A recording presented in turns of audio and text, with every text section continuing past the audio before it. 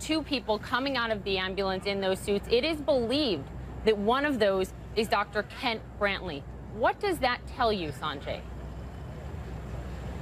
That is, it's a good sign medically, no question. A bit of a surprising one, Poppy. I'll tell you, we had heard some days ago that his condition had deteriorated, and then we heard that he may have stabilized, but was still in serious condition. Walking off the ambulance the way that he is, obviously requiring a little bit of assistance. I think from a medical standpoint, bodes very well for him. And frankly, it's a little surprising based on, I think, what certainly we were expecting, what we had been told, and how he had been described. We also just confirmed a little bit ago that even before he left Liberia, he was able to stand up and shower on his own, actually get into the shower and shower on his own. So perhaps he improved quite a bit before his flight actually here to the United States.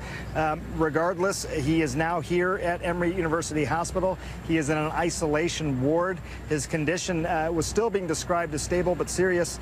And looking at these images, maybe he has improved even since that time. He is going to be in this isolation ward for some time. They're going to start replacing fluids, giving whatever treatments he is necessary. And then, as you mentioned, Poppy, already en route to pick up one of his colleagues, also from Samaritan's Plus, and bring her back to the United States and Atlanta as well. Poppy, I'll just tell you real quick, I know you've heard this, but, what you're seeing here has never happened before. We've never had a patient with Ebola in Atlanta, in the United States, in the Western Hemisphere of the world.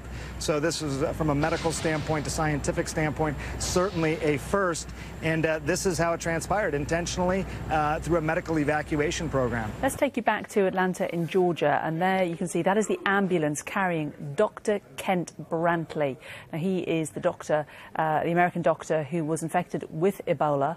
We don't know if that is actually him walking, possibly. We were expecting him perhaps to be on a stretcher or in a protective tent, but that could well be one of those figures, could well be Dr. Kent Brantly. That's Emory University Hospital in Atlanta, where he has been flown from Monrovia in Liberia for specialist treatment to try to help him.